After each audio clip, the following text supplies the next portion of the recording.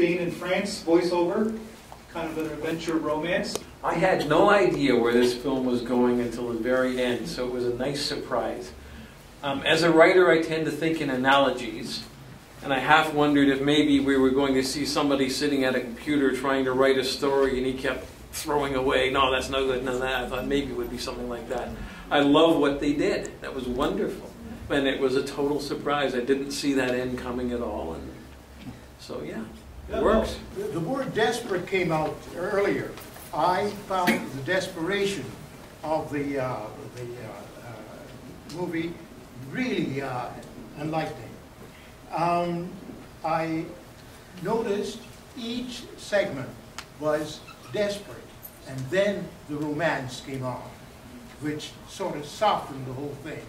And then the final thing is that everything got reconciled. I love the music, especially the French accent. Going from desperation to exhilaration, I guess, and that's the metaphor of a first kiss. To go back to the first comment about talking in analogies, the metaphor of first kiss is going from that desperation, like do or die situation, all the way to the magic moment. So it's like going from black to white. Go ahead. And I also love the fact that, you know, as a filmmaker, people are always telling me, don't use voiceover, don't use voiceover. This is exactly why, you know, we're a type of movie where it works perfectly. You know, it's very dramatic, it's very emotional, and everyone seemed to get into it. You know, I did too. So I thought it was fantastic. In a movie called Voiceover, right? So it's kind of making fun of its own kind of device, I guess, in a sense, right? Yeah, I really like the analogy of when you're having a lot of anxiety over your first time, you don't know what's going to happen, and it seems so much worse than it actually is. And at the end, how he says, you know, after you catch your breath, kiss her again. So it seemed obvious to me. It's like, whoa, you know, once you get after the first hurdle, the second one, it's effortless. Like it's, you know, it's so much easier.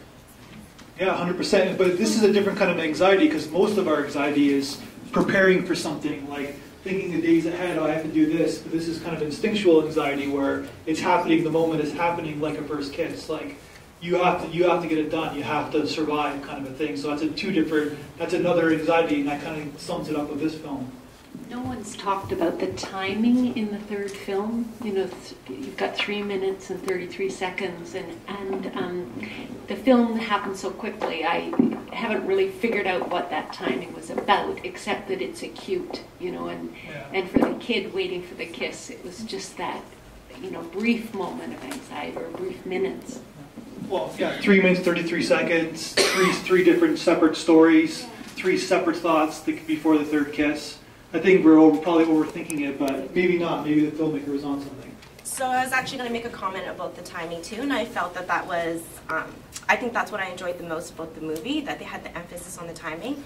I felt like it shed light on the anticipation. Like when you're in that moment, when you're really hoping for something, you're anticipating that first kiss, you can't help but fixate on the time that passes by, and time is such a key tool to demonstrate that. So I really, really like that, because it was each time he had that story, it was like 3 minutes, 1 minute, and you're just like, what's happening? And to a little kid having his first kiss, he's probably really, really fixated on that. So I thought that was a good thing for this.